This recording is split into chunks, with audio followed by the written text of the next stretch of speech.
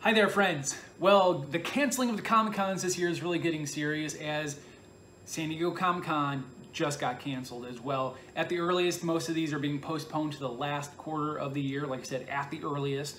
So you might have to wait till like October to go to a con that we should have gone to last month, you know. But there is a solution for you right now.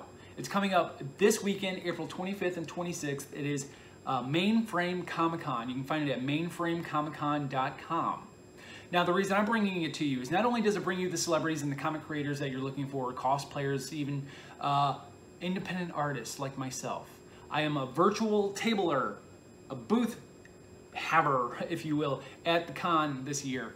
If you go to the website, mainframecomiccon.com, click the little pull-down tab in the corner, you will see all the listings of exhibitors, different comic shops that are technically, you know, tabling there as well.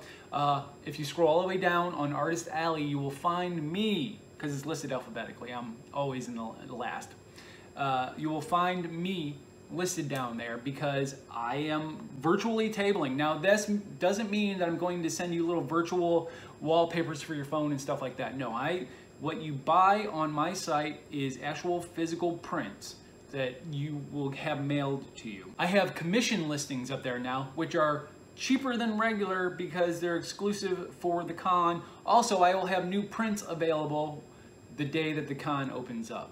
Stuff that's not on there now, working with these little 10 by 10 prints, sort of. So some new stuff that you guys haven't seen on the store before will be up there. But anyway, I just wanted to bring that out there that I will be tabling along with a bunch of other artists as well. So I'm not asking only for your support of me, but for other independent artists trying to get their stuff out there.